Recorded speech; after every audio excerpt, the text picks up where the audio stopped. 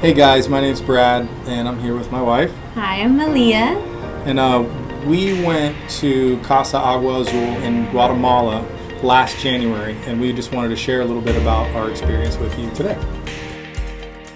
You know, you never really know what to expect when you're going to go on a mission trip to another country, but God knew, and He knew exactly what He was going to take us through, and how coming out on the other side of the trip, how we would all, even through the trials and through the hard times of the trip, we were able to laugh about them and just share those experiences even today. So we have 3 kids, Ava, Cruz, and Croy. Ava is 15 now, Cruz and Croy are 11, and they're typical fun-loving American kids that have lots of things. They have what they need, and so it was nice to let them see a third world country and see kids that have very little.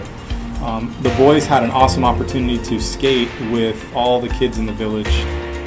We took chalk, and Ava and some of the kids drew chalk pictures all over the ground, which is another awesome bonding experience.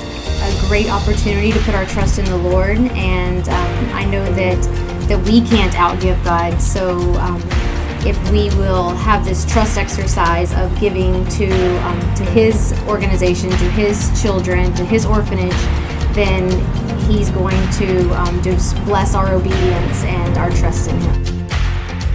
So, if you like what's going on, you like what you're hearing and seeing about this ministry, you can give. Please give. Donate today.